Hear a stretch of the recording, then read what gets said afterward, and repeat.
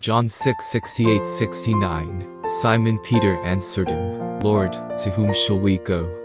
You have the words of eternal life. We believe and know that you are the Holy One of God.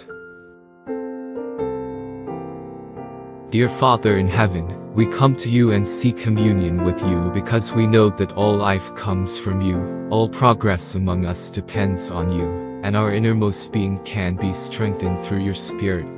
Protect us and renew our strength time and again, so that your will may be done among us, and we may all find courage for our lives, even when many difficulties loom up around us.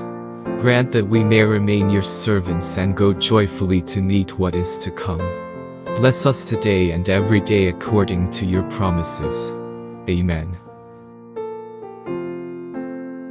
Our Father, who art in heaven, hallowed be thy name. Thy kingdom come, thy will be done, on earth as it is in heaven. Give us this day our daily bread.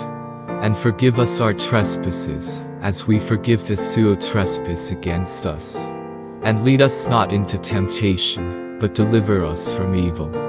For thine is the kingdom, and the power, and the glory, forever and ever. Amen.